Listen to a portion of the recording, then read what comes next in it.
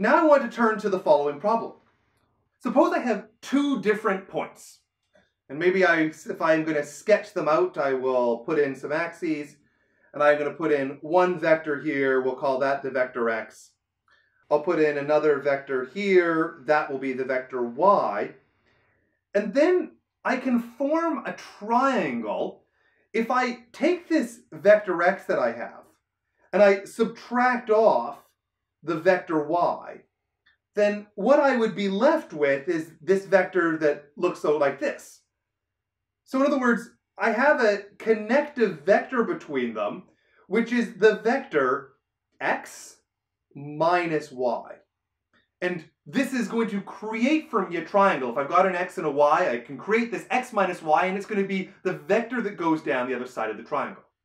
Now here's my problem. My question is, how can I figure out the length between 2 points? So I am going to define a notion of distance. I'm going to define the distance between 2 points, x and y, where I think of these points as the tips of the vectors, the distance between those 2 points. It is going to be defined, there's my colon equals again, to be the square root of this length of this vector. In other words, x minus y dotted with x minus y. And then by our previous definition, that the vector dotted with itself and the square rooted is just considered to be the notion of length, so I will call this the length of x minus y. So that's how I can compute the length between two vectors. Now, I want to run out this computation. This is a dot product, and we know some algebraic rules like distributivity that we put up above.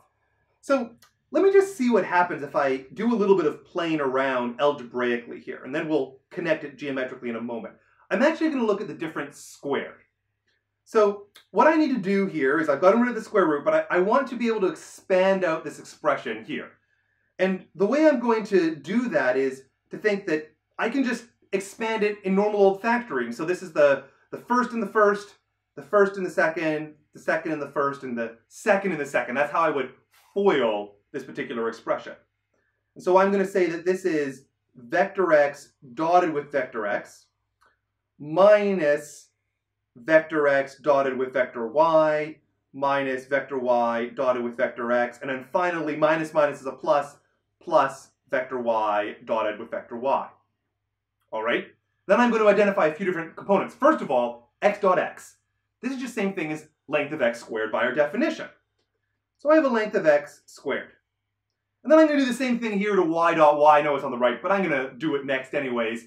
This is the same thing as the length of y squared. And then I've got these two different expressions, x dot y and y dot x, but I told you earlier that we could commute inside of a dot product, that x dot y was equal to y dot x. So I got two different copies of these with minus signs both, so minus 2 x dot y. Now, this formula looks a little bit like Pythagoras, but there's a problem. It's this minus 2 x dot y. If we didn't have that, we could interpret this as sort of a c squared is equal to a squared plus b squared. If you think of two vectors lying on some plane, we're doing plane geometry, we can apply our Pythagoras, we would get c squared equals a squared plus b squared. But only if it's a right triangle. That's when Pythagoras applies, when you've got a 90-degree or a pi over 2 angle there. So what I'm going to do is define a notion of orthogonality. The analog of having a right triangle is one where this dot product is going to be 0 and then you get Pythagorean theorem. So I'm going to define that my vector x and my vector y, which by the way both live inside of Rn, that these are going to be orthogonal if we have that property that x dot y is equal to 0.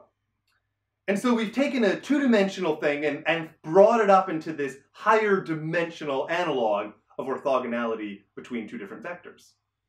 And in this case, when the x dot y are orthogonal, then the expression we just computed is just a Pythagorean formula. So when this is true, we're just going to get that formula, the vector x minus the vector y squared is the length of the vector x squared plus the length of the vector y squared. And we are going to say that that is our higher dimensional analog of Pythagorean theorem. This is just going to be Pythagoras. So this dot product that we've defined has been very useful for us in connecting into length. We've got a definition of length where you can see when it would obey a Pythagorean theorem. We're going to have a new notion of orthogonality. That's when this dot product is going to be 0. But I also want to connect it to the notion of the angle between two different vectors.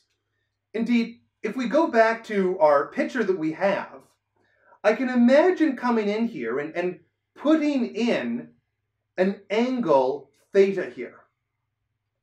And then you might recall from just geometry that we had a rule called the cosine law.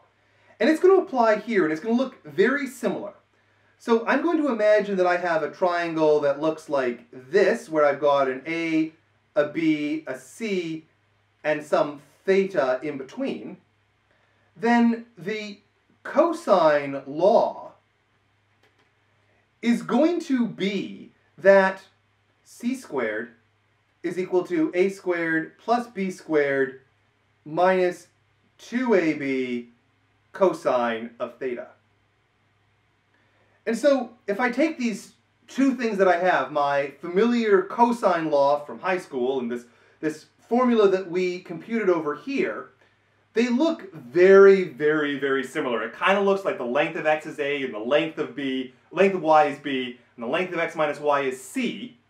But if I'm going to put these together, the one new thing that's going to come out of this is the following.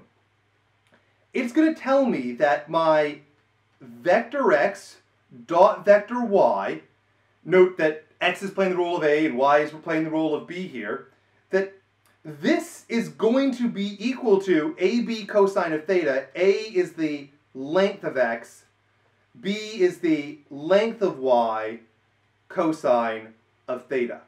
So that gives me this relation by applying the cosine law and trying to identify it, and then I can define theta. I can figure it out by manipulating and identifying that cosine of theta is equal to x dot y divided out by the length of the vector x times the length of the vector y.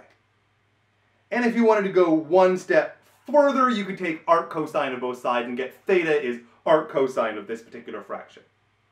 So in other words, the dot product has gotten us not just to a notion of length, but also to a notion of angle.